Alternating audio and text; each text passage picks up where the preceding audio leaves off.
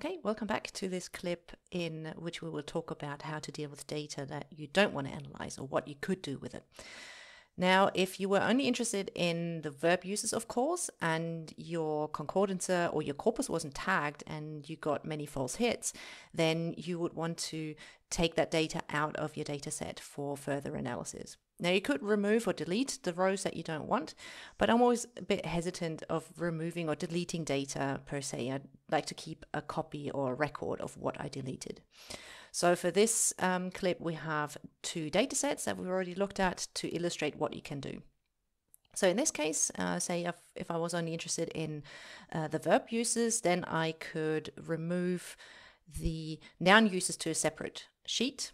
And the easiest way to do that would be to sort by some variable that is relevant here, right? So I'm only interested in the verb uses, and then I go down to where the noun uses start. I can highlight that row, and then with Shift, Command, or Control to the end of the table, right, that highlights all the data I do not want. I could then say Control or Command copy and move it to a separate sheet. Right, so that only copied now the noun uses that I don't want.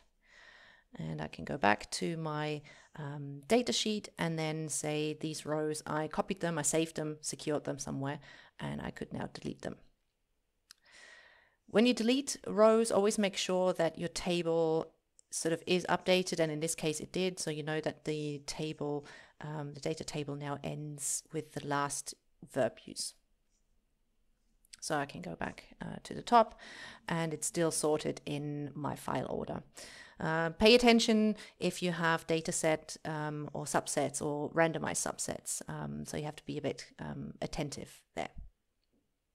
So that's one use case of where you want to do that. And the other use case that we briefly look at is the intercausative that we had from a few clips back. That's a construction that when you query it, so I'll go back to my query documentation, where I looked for a verb followed by any number of tokens, then an into, and then a verb in ing. So to find hits like I was talked into giving sentence about this issue, or I was forced into signing the contract. But that pattern is very ambiguous, so we'll find lots of false positives, which is why I always start in such cases with a column that says example, where I indicate of whether the token I did find is an instance of the construction I'm looking at. And for this search pattern for the intercausative, the ratio is usually 1 in 4 of the found hits would actually be an instance. So I would want to remove them. So in this case, I found 160 odd tokens, and I coded them for whether they are examples or not. And now I can do pretty much the same thing. I order here or sort in descending order. And then I always have the yeses, right? I've tried to talk him into having a beer. I was getting pressured into cooling the relationship, and so on and so forth. And if I go down, there we are. Then I start getting the hits that are not intercausatives. Recognize recruitment into school teaching or brought something into being. These are not cases of the intercausative as I have defined them. So same thing, select the row, Command, Control or copy, Shift, Command or Control, hold, arrow down, and that selected all of these. And then I say Command or Control C for copy.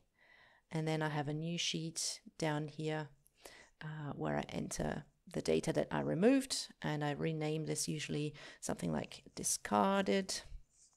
Right, so I can always go back to see what are the examples that I discarded. And technically speaking, I would also use in a separate sheet of documentation, make a bit of a record of why I was deleting them and which ones, so that I know years later or even days later. All right, so I've now secured the discarded ones, and I can delete the rows, checking that, yeah, my table indeed ends here. So now I have 71 instances of the intercausative. Okay, good practice perhaps is to keep the discarded data for documentation purposes. So deleting data is always a bit trickier to try and have it transparent later on of why you discarded the data. Or maybe you realize that, hey, I discarded them wrongly, and then you could potentially add them back, although that's a bit tricky. But that's a story for another clip. Okay, so once I have removed most or all of the hits that I don't want, I usually start coding in earnest for variables that interest me. And one of the interesting aspects of the intercausative is the verb that occurs in the first position. And then I can just happily code away. And if I then find an instance that, hey, that's actually not an instance either, I can update the I column or the example column, and then later on remove that line to the discarded sheet. So cleaning a data set can be a continuous process.